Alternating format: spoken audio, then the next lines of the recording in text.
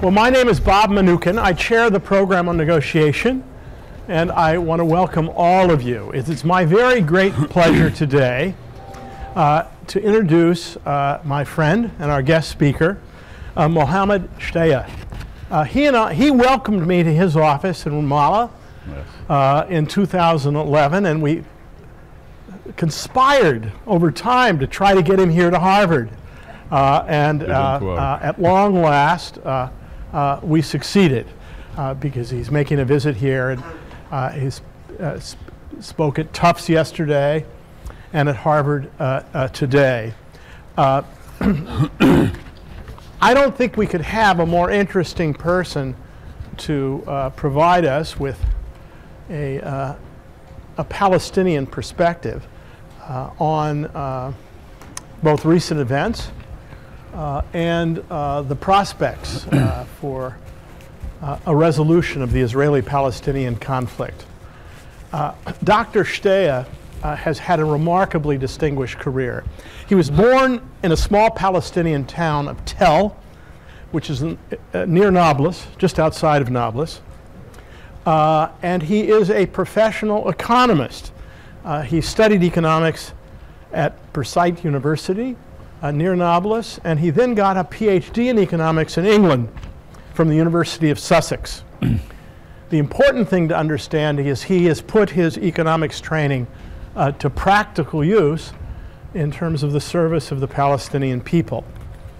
I'm not going to go through his whole career, but I do want to underscore a few critical points. He is the minister, that is, he's the top person at what's called the Palestinian Council for Development and Reconstruction.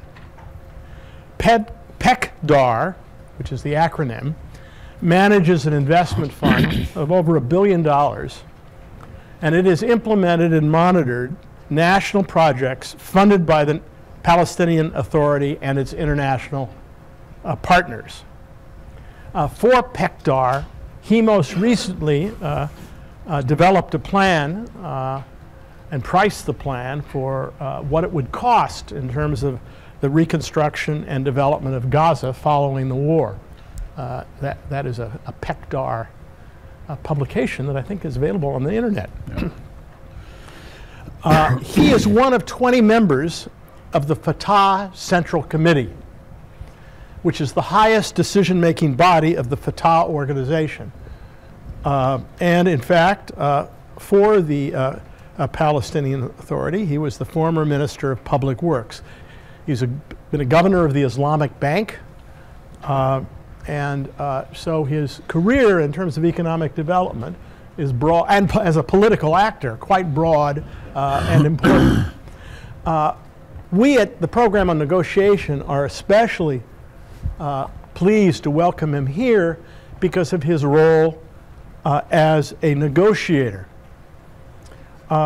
He has been a senior member of nearly all of the Palestinian delegations to various peace talks, beginning with the Madrid conference in 1991, where he did some of the preliminary work before that conference began.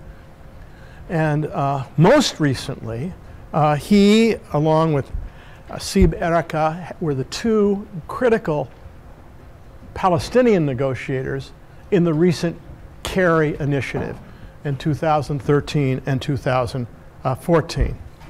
So he's a man that in fact has really been in the middle of the process, and we welcome him here to Cambridge and to Harvard, and we look forward to hearing from you.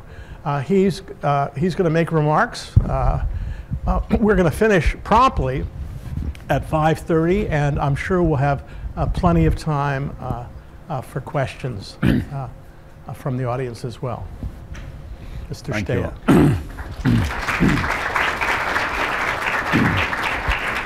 Thank you very much. Thank you very much, Bob. I really appreciate the invitation. And I would like to thank the audience for being here to listen to me this afternoon. Let me tell you what in the corridor I was told. They asked me whether this should be recorded or not. I would like all of you to take notes, to tweet, to do whatever you want of whatever I say, as long as you get it right. So I will be more than happy if this is recorded as well. Let me start by putting a few facts to you in order for us, if we get the facts right, then we definitely get the analysis right, and then definitely we will reach the right conclusion. The facts are the following. Israel was established in 1948 over 78% of what used to be called Palestine. In 1948, that part of Palestine became Israel, and there are two regions, they have been left aside. One called the West Bank, which is actually the West Bank of the River Jordan, because that part was annexed to Jordan in 1950. And the little tiny part that was called Gaza Strip was also annexed by Egypt, and so it became part of an Egyptian territory. In 1967, these two little tiny parts were also occupied by Israel in 1967. In 1948, 750,000 Palestinians were made refugees, and in 1967, 250,000 Palestinians were referred to as displaced people. Now, I wanted to mention these two important facts because it will take us to where are we heading and where we will be leading the discussion. The Palestinian leadership has adopted two strategies. I'm happy Professor Kellman is here. The first strategy was armed struggle strategy to liberate Palestine. I don't say this strategy failed. This strategy might have taken us from point A to point C. Another strategy by the Palestinian leadership was adopted in 1988, which is called the Palestinian Peace Initiative, launched in Algiers, 15th of November 1988. That strategy has actually led to the Madrid conference and later on to the Oslo agreement and all the peaceful session and rounds that has taken place since then. I was the first Palestinian who landed in Madrid, October 1991, for the Madrid Peace Conference. Bob. At that time, I was not married. I didn't have a gray hair.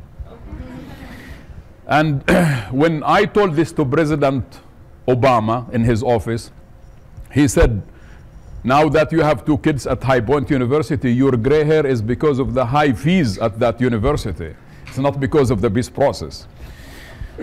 But the point to tell you here is that we have been in this track for the last 24 years now. And maybe this is actually the longest peace track ever. I haven't, you're professor of negotiations, I don't really know whether there has been a longer track or not, but regardless, it has been so long talking to end the conflict between us and the Israelis.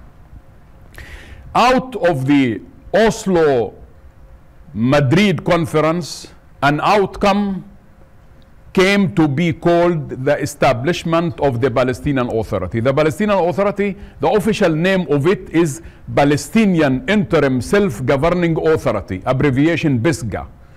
I myself, I was one of the people who believed in the process simply because of the letter I.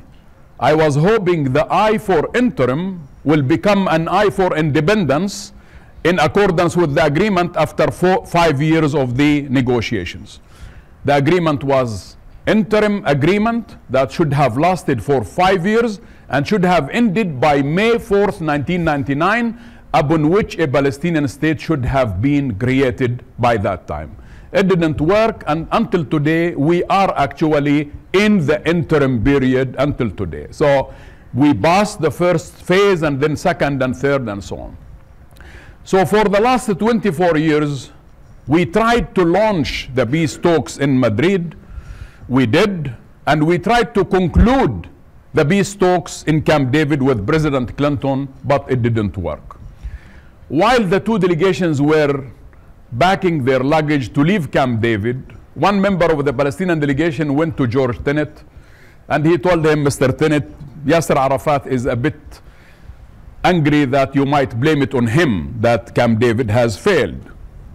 So Mr. Tenet went to Yasser Arafat and he told him, Mr. Chairman, don't worry. You are living in an area in which neither geography nor demography are stable.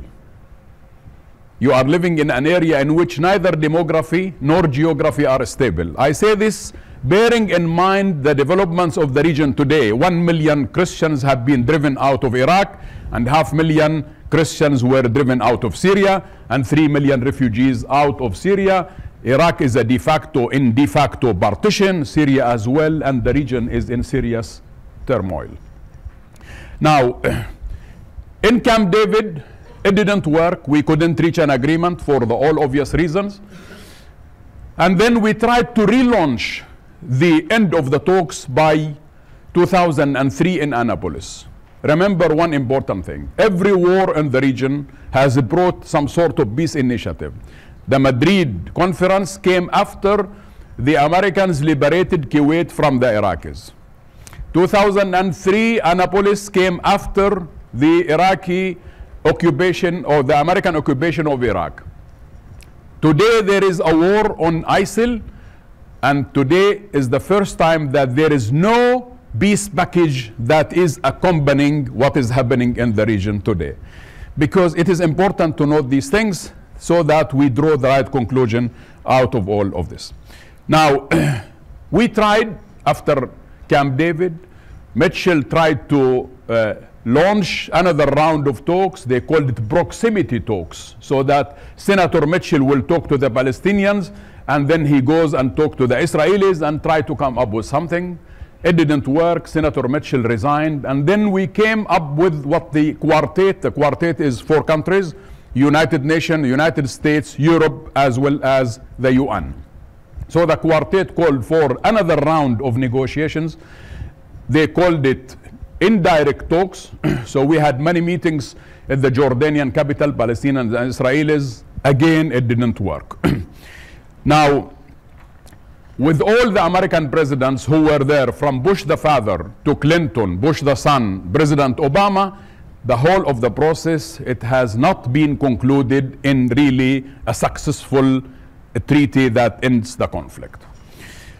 And then, as if the Palestinians were left with one option, either negotiations or negotiations, as if we were left with one option. Now, when we went to the Madrid talks, remember this figure because it is important for the conclusion. There were in the Palestinian territories 150,000 Jewish settlers.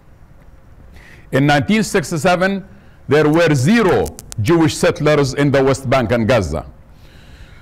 By the time of the Madrid conference, there were 150,000 Jewish settlers. Why do I say this? Because it is important to note of what I will say in the conclusion of my remarks, that today there are 651,000 Jewish settlers who make 21% of the total population of the West Bank. So with all these sort of attempts that we were trying, it actually didn't work. Why it didn't work? And this is important for the program on negotiations. It didn't work for many reasons. One is that the Palestinian-Israeli relationship on the negotiating table was asymmetrical relationship. Somebody is a party that is very strong, a party is much weaker, and not only that, all the measures that have been taken were actually not measures to really lead us to the direction where we can reach a conclusion. And the second important issue, the Israelis did not want to negotiate. The Israelis wanted to dictate certain parameters or certain solutions. It has to do with Jerusalem, the Jordan Valley, and the rest of the Palestinian territory. So I felt that we were never negotiating. There is a set agenda they wanted us to accept, which it never happened. But also, because of this imbalance, the third point, because of the imbalance on the negotiating table, we invited a third party. And the third party is the United States. And we know that the United States enjoys a strategic relationship with Israel. So when you invite a third party, the idea is to correct the imbalance. What happened in our case is that the imbalance became more imbalanced and the gap became even wider, to the extent that when Martin Indyk was appointed under Secretary John Kerry, and he was supposed to be sitting with us on the table, actually the Israeli delegation never allowed Martin Indyk to attend even one round of talks. So this has shown that the third party intervention is not always a good idea as long as that third party does not really contribute to bridging the gap. And I will come to this in a more detail. But also, the other important thing is the events in the region. Israel today believes that it can sleep on a silk mattress, very comfortable. Iraq is not anymore Iraq, Syria is not anymore Syria, Libya is not anymore Libya. So Israel is not under any pressure to make compromises or to end occupation. And I think that has contributed seriously to the lack of progress over the last round of talks, which was shepherded by Secretary Kerry 29th of July 2013 until the 29th of March 2014. Also, I think one of the most serious problems that we have had is that the Israelis believed that the Palestinians had no option, only one option, either negotiations or negotiations. And I think that was very mistakenly calculated by the Israeli leadership. More than that, it was extremely worrying that even though we had the quartet, the four players, but there was a monopoly of Washington over the process. And this sort of monopoly, bearing in mind the strategic relationship between Washington and Israel, it didn't really contribute much to making certain progress of the situation, because whatever pressure Washington will put in Israel, it will be interpreted in a totally different way that, you know, to a certain extent, some Israeli leaders, they were saying this is anti-Semitism, this is not good, this is. Now, also, what I want to tell you why things didn't work is simply because of what they call in negotiations confidence building measures. There were no confidence building measures. Israel has employed confidence destruction measures, in particular reference to the launching tenders of construction of settlements, killing 64 Palestinians were killed during the process. I'm speaking about the last 9 months of the process, and so on. So there were no confidence building measures to really contribute to a conclusion or to reach an agreement. Now, the Palestinian side, who is under occupation, was asked to come up with compromises. In my opinion, the biggest compromise that the Palestinians did is to accept a Palestinian state on only 22% of the total area of the West Bank. So what remained of this Palestine, that the West Bank and Gaza, is only 22% of the total area of Palestine, and we have accepted that the Palestinian state will be only on these two little tiny geographies. That was a biggest compromise. But more than that, we did more compromises. In order for us to accommodate the Israeli security concern, we have accepted that Palestine will be a demilitarized state. We have accepted the Israeli request to have what they call territorial swap wherever it is needed. We have accepted to bring NATO forces, American forces, European forces, whoever, in the Jordan Valley, where Israel considers the Jordan Valley as a security zone. If any of you have traveled through the Jordan Valley, Shula, one of them, she will know very well that the Jordan Valley actually is not only a security zone, it is an economic zone, where from the Dead Sea to all the way north, about 28 kilometers, you will see cherry tomatoes, you will see palm trees, you will see grapes without seeds, you will see crocodile farms. It's an economic zone, and it is not really a security zone. Even if it is a security zone, in the age of satellites and Star Wars and so on, what is the point of having 3-4 tanks on the River Jordan In 1990, Saddam Hussein was able with his primitive missiles to launch it from Baghdad to Tel Aviv. These tanks didn't stop launching these missiles. Anyhow, I'm not an expert in military affairs, but I can tell you that if you drive through the valley, you will not see much of a military presence. All what you see is really an economic zone. Now, also we have accepted Jerusalem to be an open city. That was a compromise. We have also accepted the idea of a gradual withdrawal whenever it is needed. So the Palestinians came with many compromises. On the other hand, we haven't really heard a compromise. We heard from the Israeli side the following. I'm speaking about the last 9 months of talks between us and them. The Palestinian delegation had 2 people. I was 50% of the delegation. And the Israeli delegation were 2 people as well. What is it that we were told? We were told, Bob, that the Jordan Valley, which is 1,622 kilometers, that makes actually 28% of the total area of the West Bank, we were told either you give it to us or we take it. And we were told that 1967 border is not a border between Palestine and Israel. And then when we asked what is a border, how do you draw a border? We were told that borders are drawn on the following criteria. 1, a border has to take in consideration the security concerns of the state of Israel. 2nd, a border has to take in consideration demographic reality on the ground, i.e. the Jewish settlements.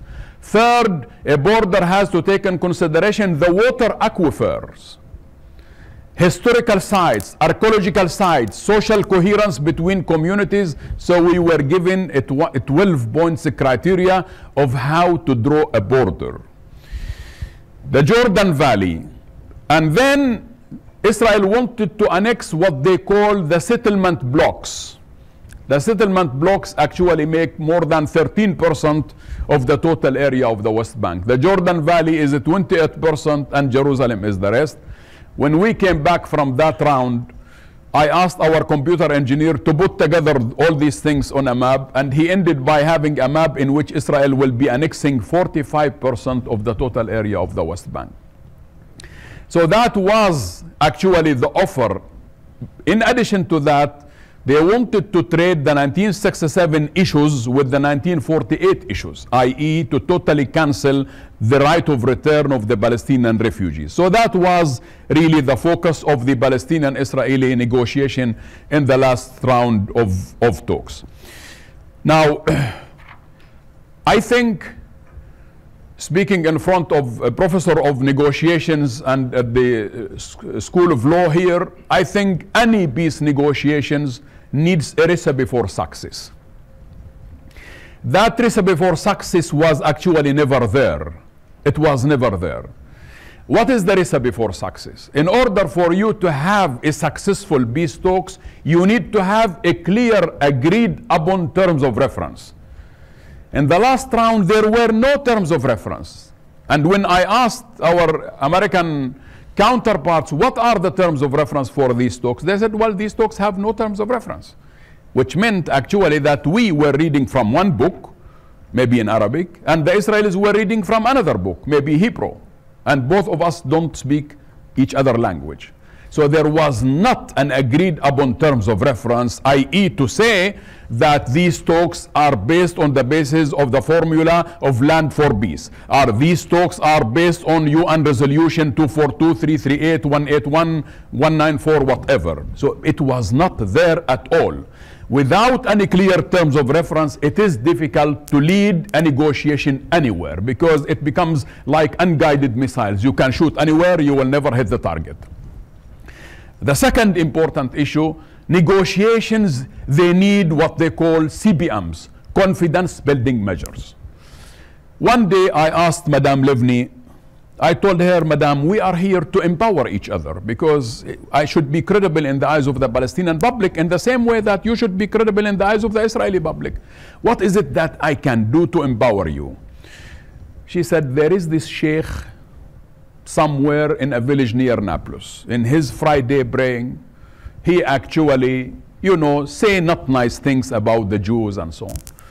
So we called the Minister of Islamic Waqf. Do you know this name? He said yes. We told him, please, can you stop him not leading the next Friday, because he is not fully educated and we need to streamline him in a way to serve the purpose of what we are doing. The man was dismissed from his job. And then the second round, I asked Madame Livni, can you please ask me, how is it possible for you to empower me? Until this single minute, she didn't ask me. But I told her that the best way to empower me is to stop settlements and settlements and settlements. Because that is what makes the process credible in the eyes of the Palestinian public. That is what makes the process credible in the eyes of the international public. What is the point of building Jewish settlements in an area that is supposed to be the state of Palestine? And you are doing this during the course of negotiations. A big question mark from our side on this issue. The third important recipe for success is actually a time frame. In the initial remarks, I started by saying this process has been ongoing for 24 years. The question for us is for how long? For how long can this process continue? Where do you draw a border? When it is possible for me to tell my daughter that we can go to Nablus without a military checkpoint? And she keeps asking me this question, when are these Israelis going to leave us? And I don't have an answer for her. I don't have an answer for her. I don't have an answer for you, for anybody. So there has to be a clear time frame in which this occupation should end. Not only this, but any negotiation should have a time frame. The fourth important recipe for success is to have an honest broker. An honest broker. I don't say that the broker was not honest. But I'm saying that any negotiation needs an honest broker. And the broker should know exactly what is he doing. Because if you ask a broker, what are you? Are you a facilitator? Or are you a broker? Or are you a mediator? Because each of this, Bob, each of this has its own terms of reference. A facilitator, you bring the people to the table. A mediator, you might need to bridge some proposals. And so on. So each has its own. Unfortunately, at certain times, our American colleagues, they were not sure whether they are mediators, honest brokers, or facilitators. Because each has its own terms of reference. The last thing is to have good intentions. Peace is about good intentions. There is no way that you can reach a peaceful agreement without good intentions. Chamberlain signed with Adolf Hitler the Treaty of Munich, and 2 months after, the Second War broke out. So there is no value of the ink on a piece of paper if the intentions are bad. We never felt that during the term of Netanyahu's government that Netanyahu believed in two states. Not only because I said this, and I should tell you what Bob didn't tell you. What Bob didn't tell you in introducing me is that I resigned from the negotiations after 5 months simply because I was 100% sure that there is a process of a destruction of two states. There isn't a process of a creating of a two states because of the continuation of all the measures on the ground and so on and so forth. Now, what is it that we want to do today? Speaking about a new paradigm. In my opinion, the Palestinian-Israeli negotiations will lead us to nowhere. The Palestinian-Israeli negotiations, we all know what the solution is. We all know, whether at Harvard or at Tufts or at Birzeit or wherever, or on the negotiating table, we all know what the solution is. The question is there a de Klerk in Israel? Is there a de Gaulle in Israel who is ready to implement what is needed to end occupation that has occurred on the Palestinian territory in 1967? Netanyahu is not a de Klerk and he is not a de Gaulle. Netanyahu's agenda, as he said, he is there to destroy the possibility of a two-state solution. Now, for us, the Palestinians, we are stuck. What do you do in such a situation? 24, 50 years, 65 years of our people refugees in Lebanon, Syria, and so on. Palestinian territory has been under occupation since 1967. We don't want to go to violence because you will blame us of being terrorists and so on and so forth, and we don't believe in it anymore. And you always ask us to go back to negotiations. We have been into this process for 24 years. So what do you want us to do? I don't need your advice. I will tell you what we decided to do.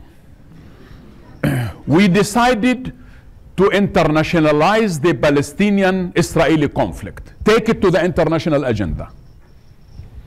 Whether it is right or wrong, whether it will help us liberate Palestine, that's a different story. I know it will not, but at least nothing will stay silent. The internationalization of the Palestinian-Israeli conflict is taking three main dimensions: a political, economic, and legal. The political track is we decided to go to the Security Council, to the United Nations Security Council that is mandated to make peace and security all over the world. And we went to the UN for a proposal to say, you, the UN, we would like you to vote on the following proposal. End occupation that has occurred on the Palestinian territory in 1967 with a time frame. Within 2, we are ready to accept 3 years. Now, you can imagine the conclusion. The United States of America has decided to fight this proposal. They didn't accept it. They told us they will veto it. But you know, in the UN system, you have to have 9 votes in order for you to put a proposal for voting. If you don't have 9 votes, the proposal is not voted on. We had the 9 votes, all pocketed in the bucket of our ambassador at the United Nations. 15 minutes before, one country switched, called Nigeria. We know why.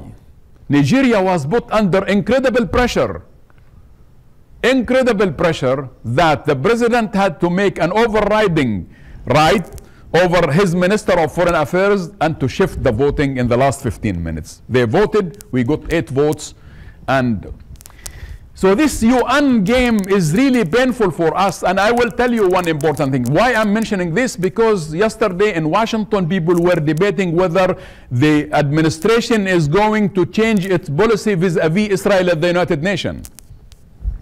In 2011, Secretary Hillary Clinton, she made a wonderful statement against the establishment of Jewish settlements in Palestinian territory. She said they are illegal, they are impediment to peace, they are not helpful. Every single categorization, every single label was given to that process. So I said, this is really wonderful. I went to our president and I told him, why don't we, cut and paste what Secretary Hillary Clinton said? Take it to the UN as a resolution and let them vote for it. He said, okay, let's try it. 2011, we did. Cut and paste, literally, what Hillary Clinton said. Put it for the UN to vote. The American delegation vetoed what Hillary Clinton was saying. So therefore, this shows you that the whole of the process is really at the UN. We are going to continue trying because simply the UN is not about delegitimization of Israel. The UN is a legitimate international organization that people go to for peace and security. We were vetoed and we decided to take things to a totally different direction, which is bilateral recognitions. The Spanish Parliament voted for recognizing Palestine. The French Parliament, the British Parliament, Belgium, Luxembourg, Italy, Spain, Portugal. We are left with Greece. We were waiting for the change of government. Now things have changed. We will go to Greece as well. But we know that this sort of bilateral things, it is helpful. Why is it that we are doing this? Because the Palestinian-Israeli conflict is not anymore on the basis of the Vietnam-Algerian model. It's not a knockout. The Palestinian-Israeli conflict will be settled with points, accumulative points. So we are hoping that we are accumulating points against occupation for this occupation to end. So this is the first dimension of the internationalization of the struggle, which is the political dimension. There is the second dimension, which is the economic dimension. We have asked Europe to label all the settlements product, not to allow these settlement products into the European market. And Europe has passed what they call European guidelines, not to allow any European money to be invested beyond the 1967 border, which is in practice today. Not only that, we are also working on not allowing every double national settler to be in the Palestinian territory in a way that his nationality, his government, to say that, dear Mr. So-and-so, you are a holder of a passport of France. You are there illegally in unoccupied territory. We cannot protect you there. We ask you to leave. So that sort of economic track we are working on as part of the internationalization of the struggle. The third important issue, in few days' time, April 1st, Palestine will be a member of the International Criminal Court. We are going to submit against Israel 2 charges. One, because of the last aggression on Gaza, where 2,200 Palestinians were killed, 60,000 Palestinian houses were partially or completely destroyed, and Israel has left 1.8 million tons of rubble, of destroyed infrastructure, and so on and so forth. One. Second charge against Israel is the issue of the settlements. It's a straightforward issue. It's against international law. So therefore, we think it is a winning case. So this is the third dimension, which is the legal dimension, the political, the economic, the legal dimension. And that is the most important part of the story, simply because the internationalization of the conflict, it has to be a total paradigm shift in a way that the issue is not anymore issue of negotiations. The issue is a matter of the international community should impose. The international community should impose a solution in a way that will oblige Israel to withdraw its forces from the territories occupied in 1967. Now, I am coming to nearly a conclusion. Now, listen to this. The biggest problem about terms of reference is that since Madrid was the only process that had a terms of reference. But after Madrid, we didn't have a terms of reference. Sometimes it is Clinton parameters becomes a terms of reference. Sometimes John Kerry's framework agreement. Sometimes it is the speech of President Bush, 14th of June 2002 in the Rose Garden, becomes a terms of reference for Annapolis, and so on and so forth. This should not continue to be the case. Going to the UN, it will enable us to have the international law as a terms of reference for ending the conflict. And this is the most important part of the story. If you make reference to international law, which does not allow a country to occupy other people's territory by force, then we are having a clear agreed, whether it is agreed upon, but it's a clear international reference for any future negotiations. Now, also, then if that sort of resolution is passed, then the negotiation becomes technicalities. Go and draw the border. We know the 67 border, but then it becomes a technical, so the technical teams will work on technicalities and the negotiation does not become political anymore. How do you do this? I think in order for us to break this negotiating table at the bilateral level, which has asymmetrical relationship, I think the way out is to go for an international conference. If there was a Geneva for Iran, and a Geneva for Syria, why not an international conference in Geneva for Palestine in which all the players will participate? Saudi Arabia, United States, United Nations, the European Union, and others. Because without having an international will that is really ready to impose a solution, then we will continue to work in a vicious circle, leaving the Palestinians as if we are victims to one option, either negotiations or negotiations. Also, the economic dimension of the internationalization is actually to replace a certain paradigm. What happens today is the following. the international community, Israel and Palestine. If the peace process is going well, the international community give us aid. If the peace process is not going well, then we are punished twice. More settlements, no peace process, and no money.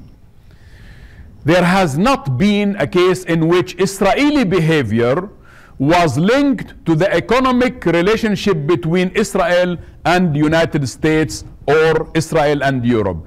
It was only possible under the times of James Baker, 1991, when he took his business card, threw it on the table for Ishaq Shamir, and he told him, if you want peace, call me. If you want to continue with Jewish settlements, we are going to deduct it from the aid that is given by United States to Israel. And they did link the construction of settlements to the loan guarantees offered by the United States to Israel. In that way, you will change the dynamic that has been there for 24 years. Because without this link, then Israel will always feel that the carrot is going to be always there. I know I am a realistic person. I know it is difficult to move from the carrot to a stick. I know that. I know what the Congress is. But I know what is possible. It is possible that we can move from carrot to non-carrot. And I think that will be important because Europe is going into this direction of from carrot to non-carrot. But also, Bob, let me tell you one thing. The British, they have a nice proverb that says, you can bring the horse to the river, but you cannot force him to drink. That was exactly the problem. Because if you bring Netanyahu to the river, Netanyahu saturated with champagne made in California, he will never be forced to drink. The only way to force Netanyahu to drink is to make him thirsty. And the American administration did not make Netanyahu thirsty. And I think that is an important element in any future negotiation where you have to make the two parties have something to lose or something to benefit if they don't really abide by the rules of the game. Now, also, let me conclude by saying the following. For us, the Palestinian people, we are the ones under occupation. We are the ones who would like to see a successful peace talks. We are the ones to benefit most. And that is why every time we are called to sit down with the Israelis, we will go. Because we are waiting for the minute in which the sufferings of our people are alleviated forever. And President Abbas today, not only that I say it's because he's my president, but go all over Europe. Go to Washington. Everybody will tell you he is the man for peace. He is the real partner. And that Netanyahu, to call him a non-partner, it was shocking not only for me, but for everybody as well. This is a man who is peaceful, who doesn't want to go into violence. He is for two states. He is for negotiation. He has been the champion of the Oslo process. He has been. And now the Israelis don't deal with him as if he is a non-partner. But also, look at what is happening today. We are stuck with the following reality that Israel wants us to be stuck in. What is it? We are stuck in what I call the trap of the status quo. The trap of the status quo. What is the status quo? The status quo today is our land minus 600 acres every month and our land with 2,000 settlers every month. The trap today is that we have a Palestinian Authority that has no authority whatsoever. If our president wants to move from Ramallah to Nablus, he needs a permit from the Israeli military governor. If I need to travel through Tel Aviv, I need 3 permits. 1 permit that allows me into Israel, and other 2 permits that they allow me to go to Tel Aviv airport, and so on and so forth. So this is the reality that we are in today. The reality that we are in today, that we are into a custom union with Israel as if we are one territory. Israel exports to us $4.1 billion of goods and commodities, and we are only allowed to export to Israel a total value of $350 million. The reality that we are stuck in today is that the water balance sheet in the Palestinian territory is 800 million cubic meters. Israel takes 600 million cubic meters of our water, and they sell to us 120 million cubic meters. So we buy our own water. The reality today that we are stuck in is that Israel collects taxes on our behalf because we don't have borders. And for the last 3 months, Israel is freezing the money, which makes 60% of our salary bill every month. So our civil service, they have not been paid for month of February, March, and maybe April. So the reality today that the Palestinian territory is used as a dumping territory for all the solid waste, the nuclear waste, chemical waste, nuclear waste of the Israelis, and so on. So how long can we continue with this situation? Now, yesterday in Tufts, somebody asked me, then why do you need this authority? Why don't you simply dissolve the authority? The Palestinian Authority is not a gift from the Israelis. It's an accumulation of our sacrifices. We had worked hard for it to achieve it. It has an embryonic state. When I compare Palestine, with all respect to South Sudan, I went to see what South Sudan is about. I didn't see a university, no schools, no paved road, and so on. With all my sympathy there, I went to see East Timor. All this newly independent state compared to Palestine is uncomparable. The municipality of Nablus, my city, was established in 1878. The municipality of Jerusalem, of Hebron, of all these places, we have an incredible culture of institution building, a human capital. The Palestinians have the highest university graduates in the region. So we are there. We are not going to dissolve the authority. Okay? But also we are not going to continue with the status quo. So where do we go between this and that? We are going to continue to be a national liberation movement that is taking the struggle to the international level. And I think that sort of internationalization that needs the will of the international community to impose a solution based on international legitimacy and international law, with all the pressure mechanisms that might work to oblige Israel to do so. Now, also, Bob, we really want a two-state solution. We are internationalizing the struggle because we want to preserve the two-state solution. I know you are a true believer in this. But I think we have to do something to preserve it. Why? Because Prime Minister of Israel does not believe in the process, and we should not allow him to destroy the two-state solution, because it is not only dangerous for Israel, it is dangerous for us and for Israel as well. Why? Look at the following conclusion that I want to make. Israel is destroying the possibility of a two states in Jerusalem. 125,000 Palestinians were driven out of Jerusalem. The Jordan Valley, as I told you, either you give it to us or we take it. Israel is controlling Area C, that is 62% of the total area of the West Bank. Gaza, they want to keep it as isolated as it should be, according to the Israelis. Now, look at this. Today, there are 651,000 Jewish settlers in the Palestinian territory. But also today, my dear friend, there are 6.1 million Jews living between the Mediterranean Sea and the River Jordan. 6.1 million Jews. In the same geography, there are also today 6.1 million Palestinians. 1-to-1. Because we don't have continuous electricity supply, we don't watch television too much. So birth rate among Palestinians is at 3.8%. Birth rate among Israelis in Israel is 1.2%. birth rate among the Israeli settlers is 3.2%. They watch television but different programs. Now, if you make this math, you will end by having a situation in which in the year 2020, 5 years from today, between the River Jordan and the Mediterranean Sea, 53% of the people who will be living there are Palestinians. An erosion of a two-state solution, it means we are slipping into a one-state situation.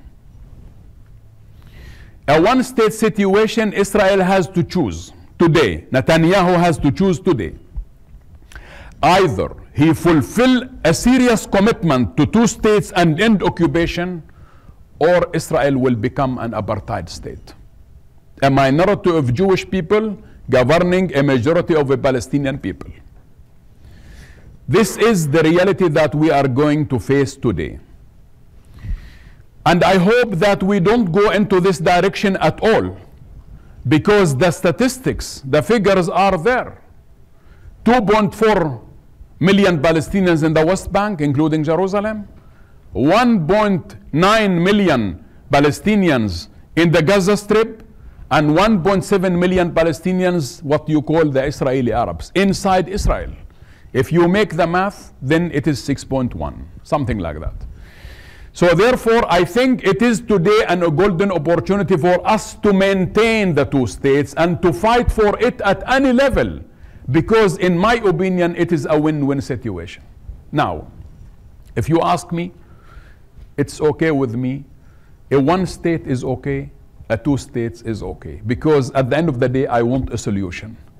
But if we miss the opportunity for two states, then we are changing the dynamic of the struggle, and we are changing the dynamic of the solution. I said yesterday in the talk at Tufts that in kindergartens, there is a game they allow the kids to play. They call it the music chairs. They bring 10 kids with 9 chairs, and they ask them to go around it. And then the teacher, she whistles, or he. And everybody has to find a seat.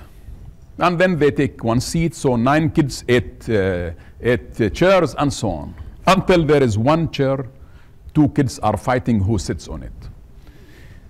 Between the River Jordan, between the Mediterranean Sea and Iraq, there are 3 people for 2 chairs.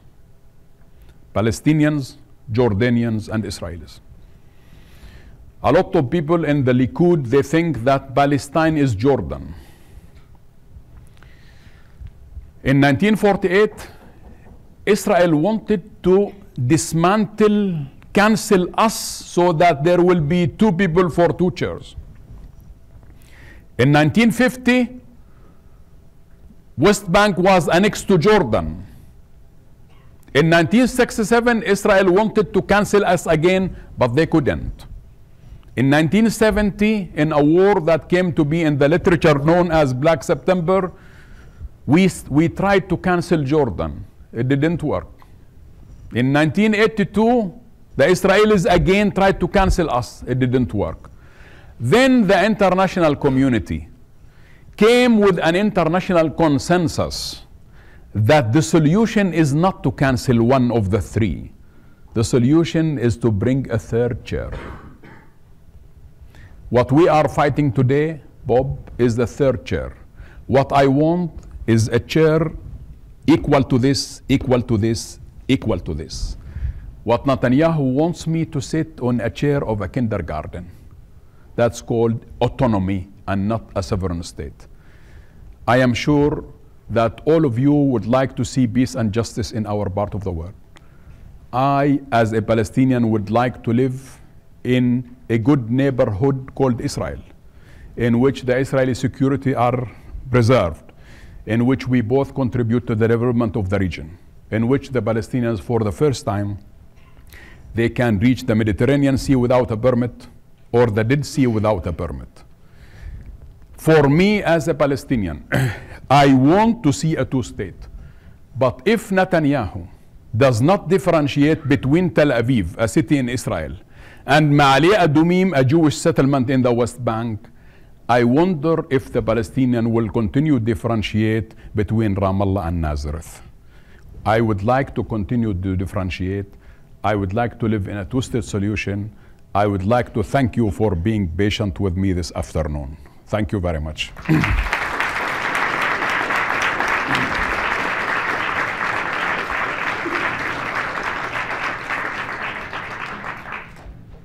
Dr. Shtayyeh, thank you for an extremely provocative, stimulating, and most of all, interesting presentation. I know there are going to probably be a lot of questions, and we have half an hour left. And I'm going to take the liberty as the moderator to ask the first two questions. I'm going to ask them one at a time. And they're real questions. The first question relates to my perspective on the conflict and the fact that I see as one of the principal barriers is something you alluded, one of the principal barriers, something you alluded to, is the internal conflict among Palestinians and the internal conflict among Israelis. And these internal conflicts pose a very substantial leadership challenges. You alluded to this when you and Zippy Libni, you wanted to have a conversation with her where you're saying, what can I do to help you behind the table? And she suggested to you, well, there's a particular sheikh, and there are probably more than one sheikh. He was not sheikh, he was a sheikh. Sheikh. But that there are virulent anti-Israeli, anti-Semitic things found in books and some teachings in the Palestinian territories. And she was probably saying, well, one thing you can do to help me behind the table is if the Palestinian Authority takes some actions to dampen this down. And you said to her, well, one thing you can do is, for God's sakes, halt the settlements. Yes. Because in terms of people on the ground, when they see more and more settlements going up, they lose all confidence. All right? Well, now, my question is the following.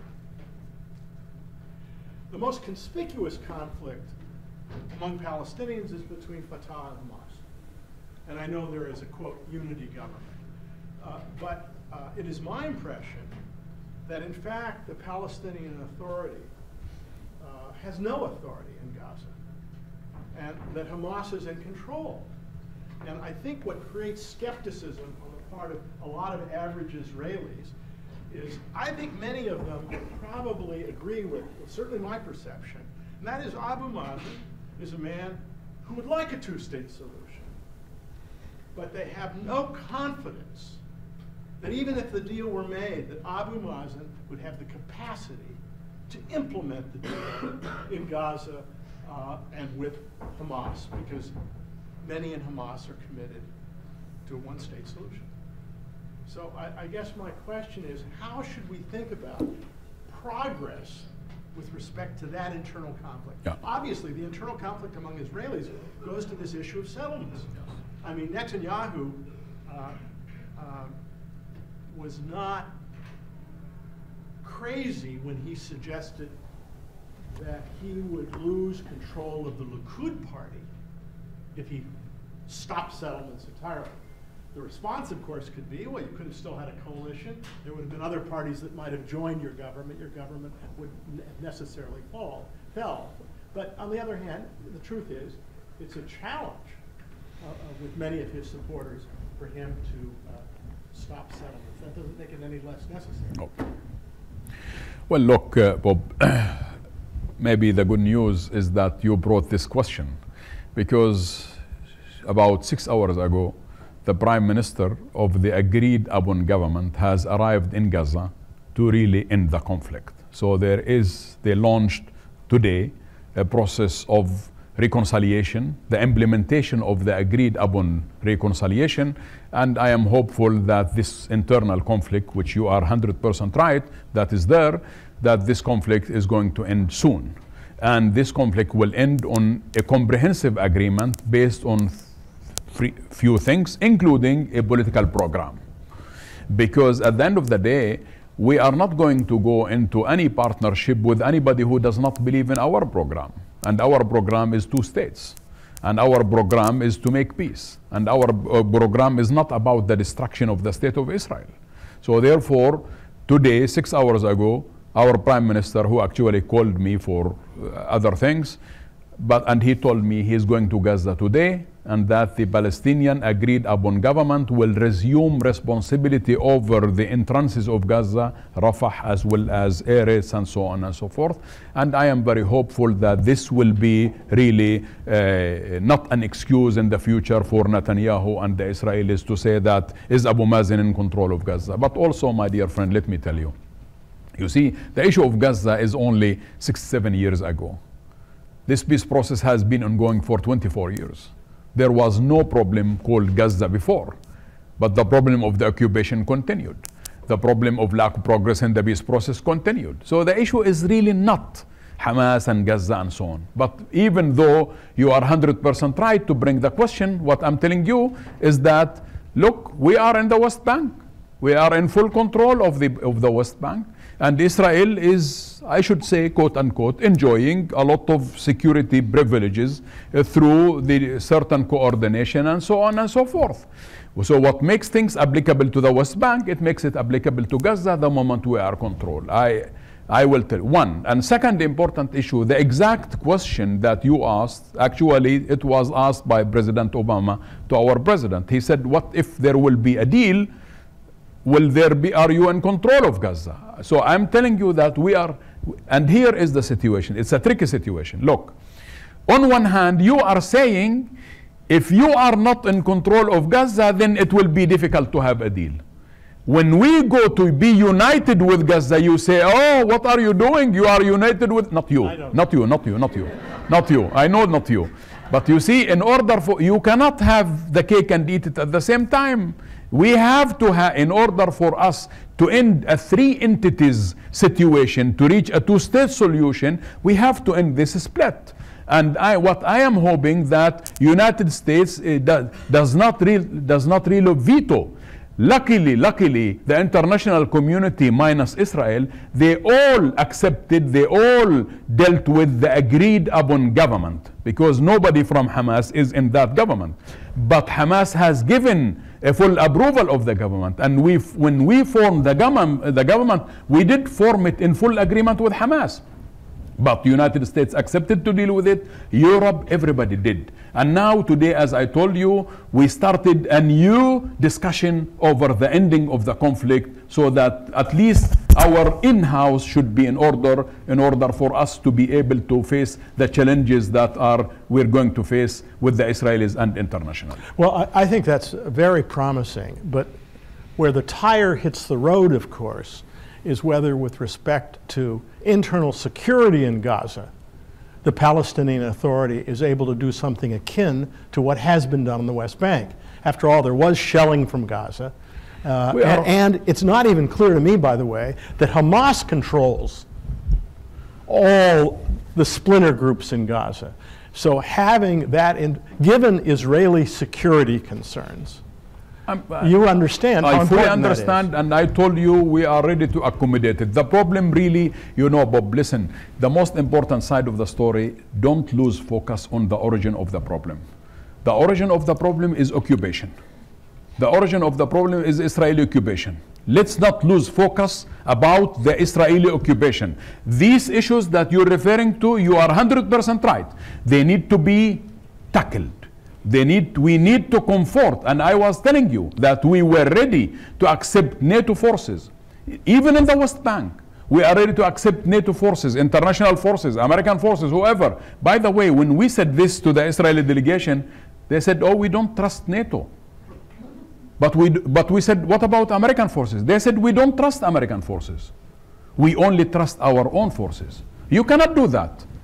You cannot do that. You have to have a way in which you have to trust somebody if you need to have a comprehensive peace in the region. So the point really of focus is the forest. The forest is occupation, not a single tree here and there and so on. I think the second and last question I really want to ask is a general question. I've come to believe that the biggest barrier is not the internal conflicts, but what I'll call is a relational barrier relating to the two peoples. And I think that it's not clear to me that either side is prepared to articulate a future for the other side that the other side would find bearable. This conflict, the resolution of it, I tend to agree with you that although there's going to be a lot of arguments about the details, the broad parameters are pretty well known. Yeah. If there's going to be a two-state deal, there may not be, but the dilemma of whether the two sides can come to trust each other, to honor commitments, to take the intermediate steps necessary to implement, particularly given their spoilers on both sides, is a very serious problem. And more importantly, how the parties could work together to rectify each side's perception of the most serious injustices that a settlement requires is a big problem. The Palestinians feel, understandably in terms of their narrative, tremendous sense of injustices. And as you've articulated, the two-state solution, many would accept it, but they view it as unjust because the percentages of the total of what was historically Palestine under the British mandate so small. For Israelis, there's a group of Israelis, pretty small group of Israelis, who feel that literally that they're operating under a biblical injunction to reoccupy the Holy Land as part of their religious duty. I couldn't more profoundly disagree with them. But in fact, relocating, making 80,000, 100,000, 120,000 settlers move, give up their homes, will be perceived by many as very unjust. Others would perceive that you're getting what you deserve. But how the two sides can help each other manage these difficulties, that's what I worry a lot about, because there isn't much empathy one side for the other, and there's been sort of 50 years of activities, including violence, which has made people very, very skeptical. Well, look. So how can what can be done on the ground? I guess here's the concrete question. During the next 3 years, what can each side do consistent with a two-state solution? What could they do unilaterally to give more confidence to the other side that it's worth walking down this road? Because this current Netanyahu government, for whatever it is or isn't willing to do, it's not going to be around forever. There'll be a new government. There'll be a new opportunity. Look, first of all, I think, you know, the settlers, they have left Gaza, and it was okay, it was tolerable, they left Gaza. The settlers, they have been living there for, some of them 2 days, some of them 30 years, some of them 20, 10, and so on. It varies. For the Palestinians who have been uprooted from their homes, is it acceptable that they can be detached from their own homes, and for a settler it's not possible to be detached from? I'm not saying it's not possible. I didn't say that, you said it. Yeah. I'm just trying to reply to you. Right. But also, what I think, what you are inviting me to answer is a different question. I know what you want, Bob. You want to ask me whether it is possible for us to accept any Israeli to stay on the Palestinian territory. That's what you are, that's what your next question is going to be. But let me tell you, for us, the issue is not about religious claims. This Palestinian-Israeli conflict, if you drive it into a religious dimension, you will go to nowhere. This Palestinian-Israeli conflict has to be settled on political ground and not on religious ground. The other important point, I think, if there is a will, there is always a way. Molcho, the 50% of the Israeli delegation, he asked me, do you accept an Israeli to stay on the Palestinian state? And I told him, listen, if that Israeli is not a soldier, if that Israeli is not a settler, I am ready to accept. There is a gentle lady, the correspondent of Haaretz. Her name is Amira Hass. Quite a number of you don't know her. She lives in Ramallah. She rented a flat. She pays rent. She stops at the traffic lights. She abides by the Palestinian law. I would like to welcome her. I would like her to come and live in Palestine if she wants.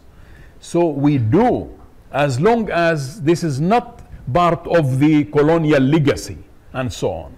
So for what I'm telling you is that the conflict should be seen as a political issue, not a religious issue. The settlers, by the way, and this is important for you to note, that 82% of the settlers who live in the Palestinian territory are driven by economic reasons. Right. I don't have a percentage, but... Which means that they are looking for cheap flats, for a different, and so on. So this is easy to reverse. The ideological settlers who are called the Gosh Amunim of the woven kippah, I think it's easy to handle. Because at the end of the day, there will be a solution. If we believe in two states, we have to make it two states. I want a Palestinian sovereign state, not a state with the continuation of the Israeli army, a continuation of Israeli settlers, a continuation of taking our, and so on and so forth. Otherwise, what is the meaning of a two states? That is the most important side of the story. Steps, though, the question was, during the next 2 or 3 years, what steps can each side take unilaterally that could signal to the people on the other side there is hope? You know what I want to reply to this question?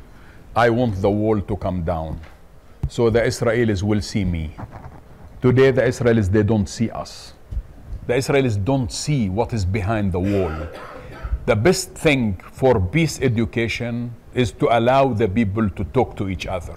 In other words, allow Israelis living in Israel proper to come visit the West and Bank. Allow me to go and visit. Right. So it's the wall has made things impossible. The Israelis who live on that side, they don't see us.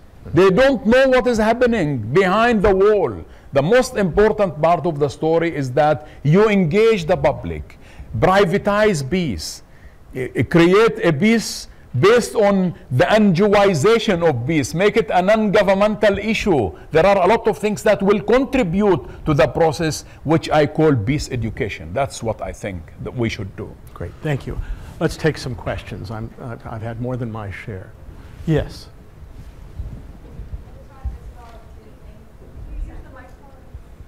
I want to thank, first of all, Dr. Shtayyeh for, it was a great honor hearing you. My name is Gal. I'm an Israeli student at the college, and I actually had the great honor of speaking to Ali Jarbawi and Nabil Shaath last year in Ramallah. And the one question that I felt that they also... I would like you to come and live in Palestine. I am happy in Israel, but I would love to have a better relationship with Palestine. But my question is regarding something that is not always addressed, and that is actually the 48 conflict. So it's very easy to resolve the 67 conflict. As you said, the basics and the premises for it are known to all sides in a certain relation, what will have to be withdrawn and the smaller tactics of it. But regarding refugees and Palestinian refugees, there hasn't been a very clear addressment of this issue, and in none of the peace negotiations has there ever been a resolution to it. And at the end of the day, when it will be resolved, this is an issue that will maintain. And without coming to a certain conclusion on it, I see that, in addition to all the internal issues that were addressed by Professor Mnookin, as a great hindering to peace. I would like to hear your opinion about it. Yes. So I'm going to just repeat what I understand the question is, and you correct me. With respect to the Palestinian refugees and the claim of the right of return, I'm not trying to put words in your mouth, but I know many Israelis are deeply concerned that if there were an individual or collective right of return to Israel proper, there wouldn't be one Palestinian state, there'd be two Palestinian states. And she sees little discussion among Palestinians about what most people who have studied the conflict realize, and that is there will be a right of return to the new Palestinian state, there would be compensation, there would be the right to return to other states, and Israel as a sovereign might agree to accept some returns, but there's not going to be an option for all several million refugees to go back to Israel as their choice. That's the Israeli perception. There's no deal if that happens. And so the question they have is, why among Palestinians isn't there much discussion of this? It seems to be a taboo subject. No, it's not taboo, but you answered 50% of the question. And let me tackle the other 50%. The 50% that you contributed to the answer is that there are options. Right. There are actually, we proposed options to solve the refugees. First of all, we said that we are not going to impose 8 million Palestinians in Israel. We're not going to allow an influx of Palestinians into Israel. That's not going to happen. We have said that the Palestinian refugee question need to be tackled on agreed upon basis. Nobody imposes. So Israel does not say no right of return, and we don't say no, everything should happen, and so on. So we came up with a formula that we think should be acceptable. And by the way, I should tell you that it was acceptable to certain Israeli leaders, and I will refer a few examples to you. What are the options that we talked about? One option, that refugees will be asked whether they would like to stay wherever they are now if the host country allows, with compensation. Second option is the refugees can go to a third country if that country allows, with compensation. A third option is that these refugees can come to the independent future Palestinian state. And a fourth option is that if they want to go back to their homes in Haifa, Jaffa, and so on, with this option we said we will agree with the Israelis on how many and over how many years. So what else can we do? This is the best formula. But now let me refer you to two things. In Camp David, Ehud Barak for 19 days refused to sit down one-to-one with Yasser Arafat. Ask Rob Malley. He was there, and now he is in the National Security Council here in Washington. And he wrote an article about it. Read his article. So Clinton was walking in the middle, Ehud Barak was here, and Yasser Arafat was there. Clinton asked Yasser Arafat, what is a priority for you when it comes to the refugees? It was, remember, the year 2000, there was not the issue of the Palestinian refugees in Syria and so on. So Arafat told him the refugees in Lebanon. Because the Palestinian refugees in Lebanon are not allowed to work in 84 different professions.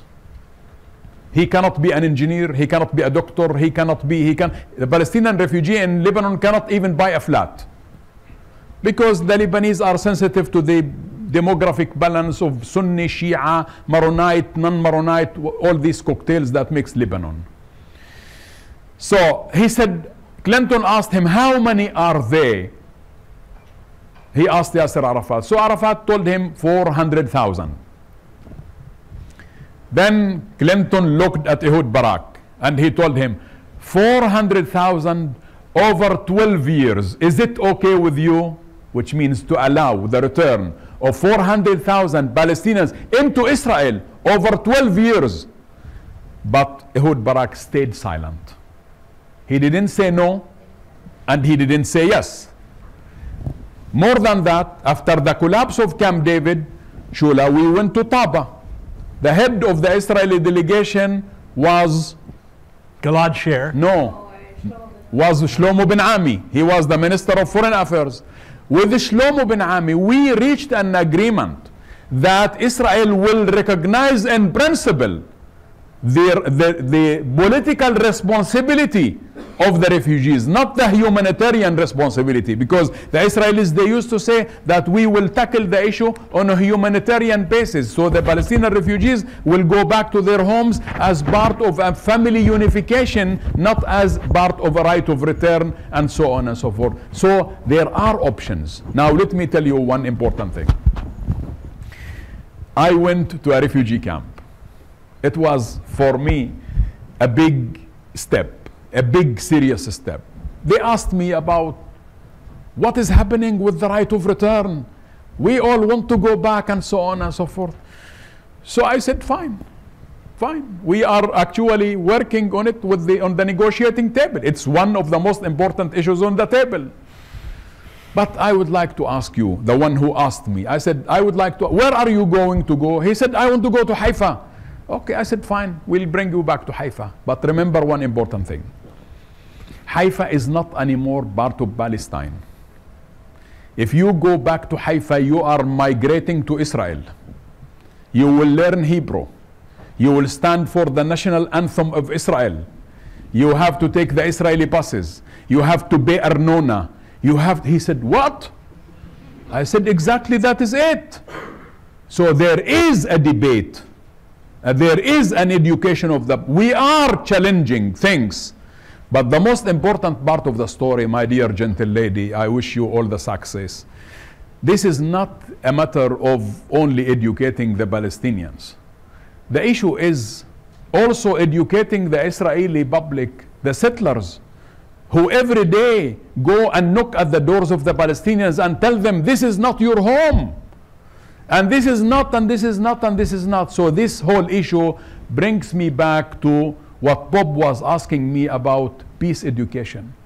In order for us to really move somewhere, it is the public that has elected Netanyahu a few days ago. It is this public that is going very right. It is this public that is misled with unrealistic fear that is planted in the people's mind that if you don't elect me, that is the end of the world, and so on and so forth. And thank you for the question. We have time for one more question. Yes, sir.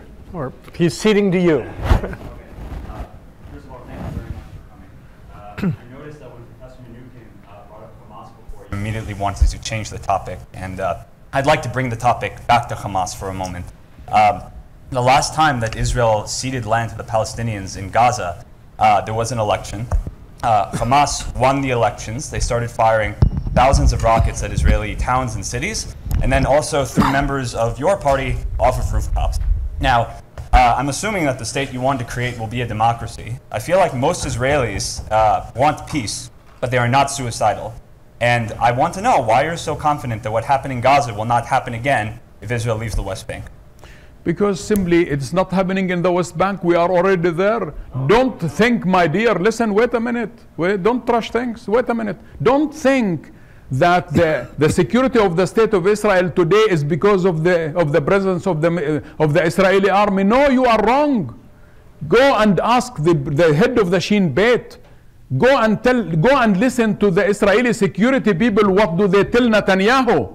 They tell Netanyahu, I want to tell you one thing. Israel has built a wall. Do you know how many Palestinians jump over the wall illegally to work in Israel? This is the Israeli statistic. 42,000 people cross the wall every day illegally to work in Israel. So what is the security value of the wall? What is happening? The settlers are just a few meters away from the Palestinians. If the settlers who cross wrongly drive their cars into Jericho or Ramallah, our security people, they take them from their hands and they hand them over to the Israelis. We don't take them hostages. We don't beat them up, and so on and so forth. So no, sir. The security situation in the West Bank is due to the effective, efficient performance of the Palestinian security forces. This is the most important part of the story. Well, listen, this, I think I promised it's 5:30 that we would finish. I want to thank all of you. You've been a great audience, and you've done a very interesting and terrific job. Thank you. For all of you, what I want to remind you of is that next Monday at 4 o'clock, I sort of jumped the gun, Gilad Sher, who was Prime Minister Barak's chief negotiator at Camp David, and has been very active in something called the Blue and White Initiative, and very much has been working towards a two-state solution, is going to be here, and we're going to have another process. I know he's an admirer of yours. He's a nice man, and I'm you sorry should welcome him. He's a nice man. Listen to him. I'm sorry that the two of you couldn't have been here together, and I just wish the two of you had the power to make a deal. Thank you. Thank you very much for having us. Thank you. Thank you. Thank you, Bob. Thank you for having me. Thank you. Thank you. The problem was you said so few things I disagreed with. Exactly. Thank you. You're a wonderful advocate.